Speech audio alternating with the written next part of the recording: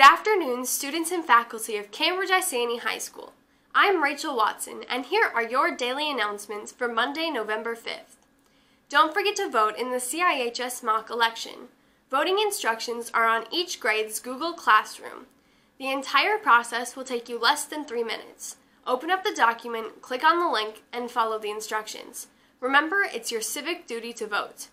Just a reminder that you can pick up ski and snowboard club sign-up forms in either the main office or the student office. The school store is having another half-price sale on food and drink items only during directed study on Tuesday.